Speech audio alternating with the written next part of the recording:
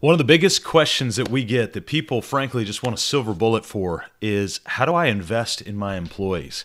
That's a good question. We'll talk about that. By the way, head on over to mybusinessonpurpose.com/healthy, and you'll have access to a powerful business owner healthy assessment. It takes less than 7 minutes, and it'll help you diagnose the health and numerical value of your business. So go check that out, mybusinessonpurpose.com/healthy. Jessie, who has been the longest serving member at Business on Purpose, and she started with us almost from the beginning. She was sitting quietly, staring just off to my left. We were in the middle of a very familiar time. It was our formal weekly check-in. It's a prescribed 20-minute or so time where we stop what we're doing, and I ask 4 familiar questions of Jessie, and I do this with our other team members as well. And at the end of that time, I make a statement. I had just asked the 4th question, what do you need from me? And Jessie thought for an unusually long time before saying anything. Then she said this: the second half of our mission is making time for what matters most. I feel like we do that with conversations just like these. So we chatted a little bit more about that. I was encouraged. And we chatted about the challenge of owners investing in their team and the return that they should expect. She said, I'm a team member, and I feel like I'm being invested in. What's the return that I should expect, and what's the return that the business should expect? Not monetary, but just in terms of the overall business. What really caught our conversation was a reality that most owners likely don't have a targeted plan of team investment outside of maybe a couple of special events per year and maybe some last-minute bonus items around the holidays or something like that. So we asked ourselves while we were sitting there, how do owners invest in their employees? In short, it's likely the total opposite of what you might think. The beanbag chairs, the free food, the team building, the ping pong tables, those are commodities. That's right, those are commodities. And they're meaningless without the true investment of at least these 4 items, which, as Jessie and I were talking about, we sort of bubbled up with: time, attention, repetition, implementation.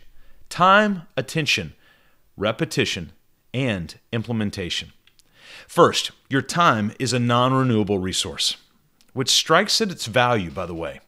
The time I'm spending, for instance, speaking this is time that I will not get back. So I have to determine if it's worth the time for me to actually speak this. Our mission is to liberate business owners from chaos, to make time for what matters most. I believe that what I'm saying right now will help liberate you from chaos. Therefore, I believe it's a good investment of time. Unfortunately, we often give our time to things that are time wasters. The easiest way to determine the resourcefulness of your time is not necessarily looking at a checklistable productivity, although I do love a checklist, but instead determining if the task you're working on is aligned with your mission. When you make time, notice that word, make time to spend with or for your team and their growth towards the vision and mission of the business, that is time well spent. So what if you did this? What if you did a mental audit of last week? How much time did you actively, not passively, actively, proactively invest in your team? Second, your attention is another non-renewable resource. Attention is bound directly to time. It is quite possible to spend time with an employee and yet your attention is elsewhere. In order to fully give your attention to something, it's helpful to have mapped out what you wish to accomplish while with that person, that place, or that thing. Obviously, you can overschedule a relationship, but most of us, we're guilty of the opposite, having very little purpose for that engagement of our team. The best, simplest, and easiest tool to put in place to aid with the attention is to simply write a basic agenda for your time. How long? What will be discussed? What's the follow-up? That's what we do with our check-ins. The check-in I just referenced earlier on follows a very basic outline, and each of our team members know exactly what I'm going to ask and about how long it's going to take. Why? Is because we ask it every single week, or in some cases, every other week. That leads to the third element of investing in your employees. It's the element of repetition. Repetition. Repetition. Zig Ziglar said, repetition is the mother of learning, the father of action, which makes it the architect of accomplishment. I think you can just hear Zig Ziglar saying that now, can't you? I'll ask a business owner, hey, did you start doing your team meetings or your check-ins or your culture calendar or whatever? More times than I care to remember, the response is this: yeah, we tried that once, but it didn't work. Actually, usually what I'll get is, we tried that, but it didn't work. They don't add the once. Even untalented actors get gigs. Why?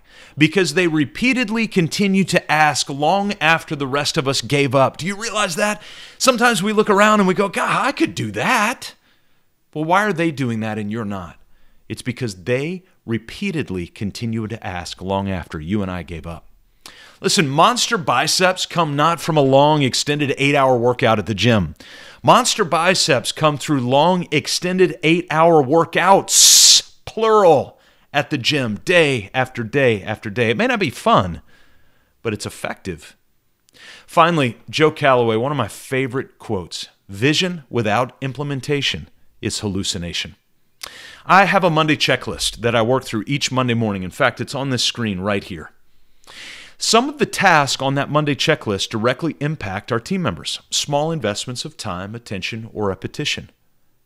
But here's what I found about the Monday checklist. It does not pull itself up on my computer. It does not scream and yell at me for attention. The Monday checklist sits there lifelessly until I pull it up and until I use it. Business owners, we must implement the tools we have access to. In fact, all team members, we must implement the tools we have access to. There is no silver bullet, but there is time. There is attention. There is repetition if you wish to implement. These 4 things make the beanbag chairs, the ping pong tables, and the team building and the free food not a farce, but something of real value for your team. Again, go check out mybusinessonpurpose.com/healthy for an updated health score on your business. And we'll see you next time right here on the Business on Purpose platform.